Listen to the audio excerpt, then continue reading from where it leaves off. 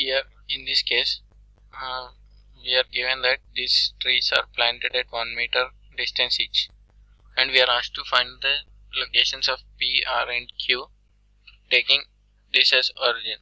So if we take this as origin, then this will become 1, 0, 2, 0, 3, 0, so on. So if we take Q is at points, this points. So if I take this as x-axis and this as y-axis, then they will become simply Q point will become 3, 2, because you can see it 3 meters from here. I mean 3 from A and 3 from A in it's a 2 from A in this direction. Now P, as for P will come to be in 4. So P, if you write, that will become 4, here in y direction it will be 1, 2, 3, 4, 5, 6 at 6. So P will be 4, 6, and finally R will become, this is simply 5 and this is simply 6. So 6, 5, and now this is taking A as origin. Now if you take C as origin, then this will become x dash and this will become y dash. Now P will be at 1, 2, at 2, that is minus 2, then here, so this will be 1, 2, 3, 4, 5, 6, 7, 8, 9, 10, 11, 12. That is P will become minus 12, minus 2 as taking C as origin. Now R will become similarly minus 10, minus 3, and Q will become from here till here, it's a minus 3, 4, 5, 6, 7. So this is simply minus what, 1, 2, 3 different, so that will become minus 6, and this direction it will become P plus 1, that is minus 13. So these will be the points. Now in each case we are supposed to find the area. So in this case area will become, we know area equal to half mod x1 into y2 minus y3 plus x2 into y3 minus y1 plus x3 into y1 minus y2. So putting the values there, I will get half into this. I will take as first, second, third. So now this will become x1 is 4 into y2 is simply 2, y3 is 5 plus x2 is 3 into y3 is 5 minus this will be 6 plus finally we have 6 into 6 minus 2. So this will be equal to half into 4 into minus 3, that is minus 12, again minus 3 plus 6 into 4 is plus 24. So this is 12 and this is simply 9 by 2. Now if you take these points and now try to find area, so area will become half into, not to get confused, this is first, second and third, whatever way you can take, it doesn't matter.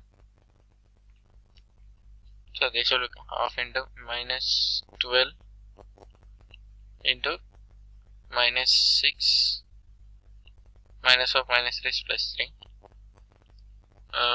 minus 10 into, minus 13 into minus 3 plus 2, minus 10 into, finally we get minus 2 minus 6, that is minus 2 plus 6. Now this will become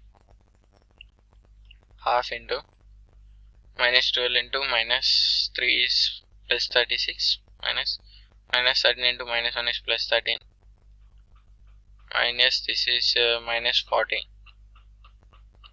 39 minus 40,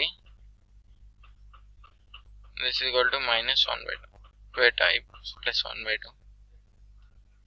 Did I make a mistake somewhere? So this is 3 and 2, 3 and 2, then there is 10 and 12 and 13, yes. These points are 3, 4 and 6, 3 and 4. This is 2 and 4, 2 and 6, 2 and 6, and then difference is, here difference is 1, the difference is 1 and difference is 4, 3. Q and R differences. Yeah, did I make any mistake?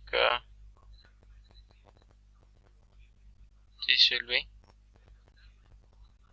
1, 2, 3, 4, 5, 6, 7, 8, 9, 10, 11, 12. Minus 12, minus 2. Yeah, and this is minus 3. Yeah, minus 10. This is right. This is minus 13. Minus 13 and minus 6. Minus 6, 1, 2, 3, 4, 5, 6, minus 6. So these points are right. These are also right. Once again I have to check the calculations. 4 into 2 minus 5 plus 3 into 5 minus 6 plus 6 into 6 minus 2. Yes, this is right. So then I will make 6 into 4 is 24. 3 into 5 minus 1, that is minus 1. This will become minus 3. 4 into 2 minus 5 is simply 4 into minus 3 minus 12. Minus 12 minus 3, that is minus 15 plus 24. This is simply 9 by 2. This is right. Here I will get minus 12 into minus 6 plus 3. This is right, and this will become minus 13 into minus 3 plus 2. Yes, right. Plus finally minus 10 into minus 2 plus 6. Yes. So this will become, oh, this is 13. This is 13. So 49 minus 40 is simply 9. This is all 9 by 2. As you can see, whatever the reference point you take, a triangle has same area. That is what we have to observe in this thing. That is, even if the coordinate system changes, the area of triangle doesn't change.